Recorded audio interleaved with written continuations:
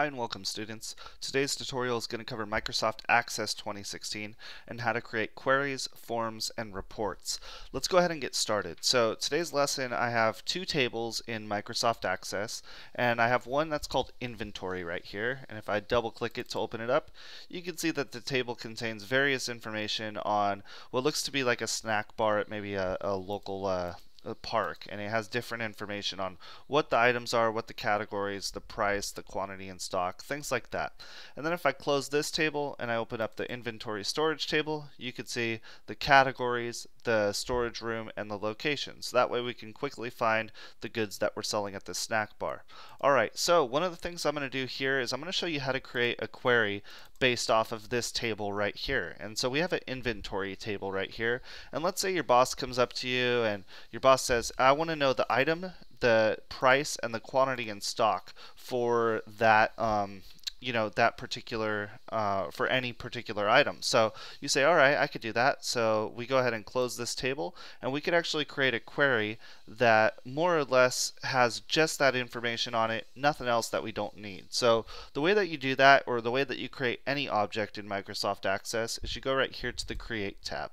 Then in the Create tab, you'll see all kinds of groups in here. I've already created tables, so I'm not going to go over that one in today's lesson, but then you see this one right here, queries. Okay, and if you hover over these two right here, it says show the query wizard, which helps you create a simple query, cross-tab query, find duplicates, or find unmatched. Okay, so if you've never created a query before, you should check out Query Wizard, because it'll kind of guide you through the steps.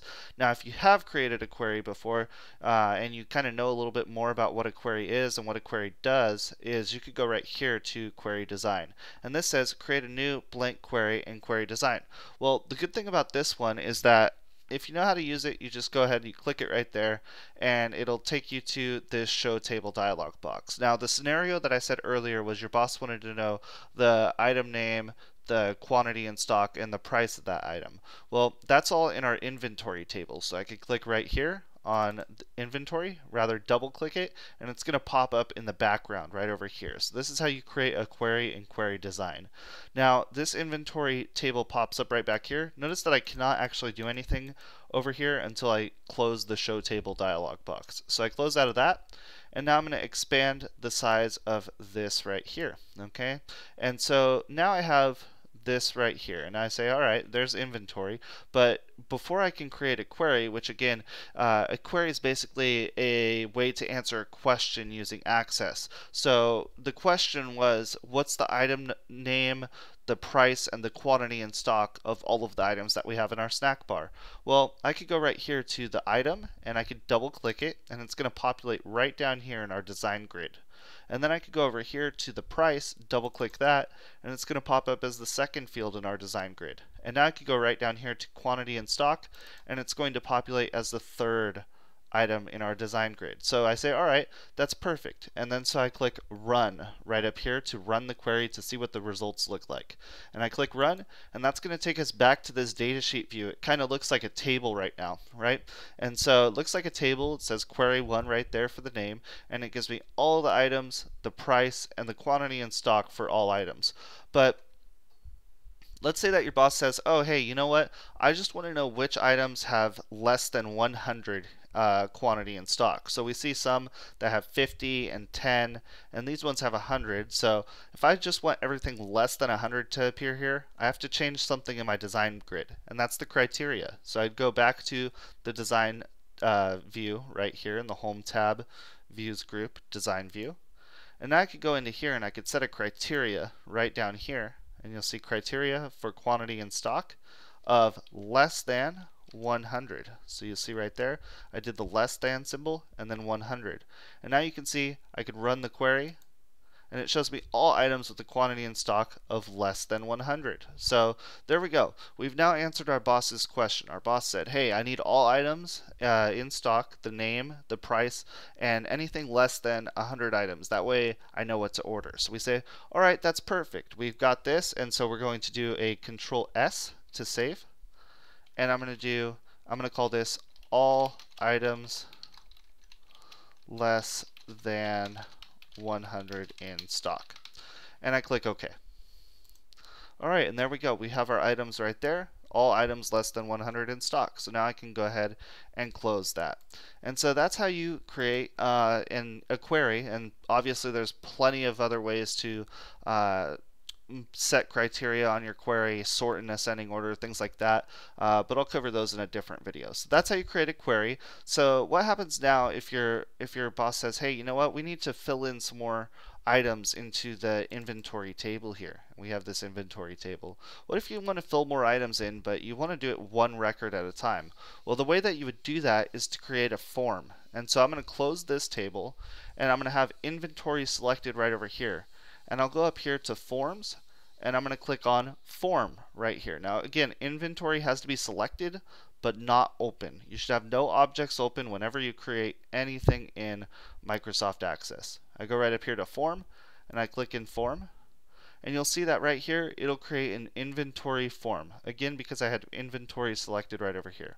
Now I can go through and add in or adjust different items within the categories here, and I could just go right here to new record down below, and I could start adding in new records. Okay, and so that's what forms are for. Typically you use forms to add in new records and new information. You could always do a Control S to save your forms, and I could just save it as inventory form. That way I know it's the inventory form. I click OK, and there it is. It populates right on the left side underneath form.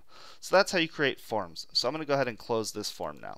Alright, so the last thing I want to go over with you in today's Microsoft Access tutorial is how to create reports. Now earlier we did this query based off of our information on the item and the price and the quantity in stock under 100, and I have this right here, and I'll close it now. And let's say I want to print this out to give to my boss. Well, the best way to print things in Access is by creating them into reports. And so I have all items less than 100 in stock selected over here in pink, but I have not opened it, right? It's still closed. So now I go to the Create tab, and I'm going to go over here to Reports, and I'm going to click on the word Report. Creates a basic report of the data in the current query or table to which you can add features such as groups or totals. So I click right there on Report, and it creates a nice little report here. Now the report is already basically set up in what's kind of looks like a print preview mode. You can see that it adds in a title, the date, the time, so on and so forth, and all of this can be customized in your layout view. Okay, and so that's the Design tab, Views group, Layout view right here. And you can basically customize everything that you want right here. Now notice some items such as this one right here are a little bit off in the report. Like this says the price, and this is the total price down here. If I wanted to say increase the height of this or delete this or something like that, I could just click on it and then press the delete key, and since that's kind of data that I don't need. And then I could always adjust my different items in the property sheet. Obviously there's a lot more that you could do in reports, but I'm just going to save it right now and click OK. So Control S and OK. And so now I have this object open. I'm going to go over the property sheet in a separate video, so I'm going to go ahead and close that, and I'll close out of this report.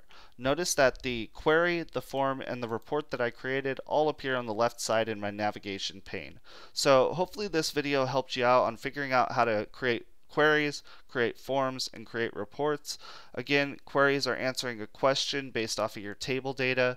Forms are how to basically enter in new data and edit existing data. And then finally, reports are a way to figure out how to print and modify the data so that it shows up well on a sheet when you actually print it out.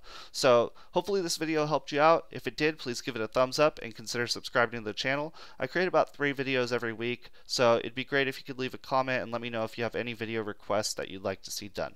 Thank you so much for watching, and have a good day.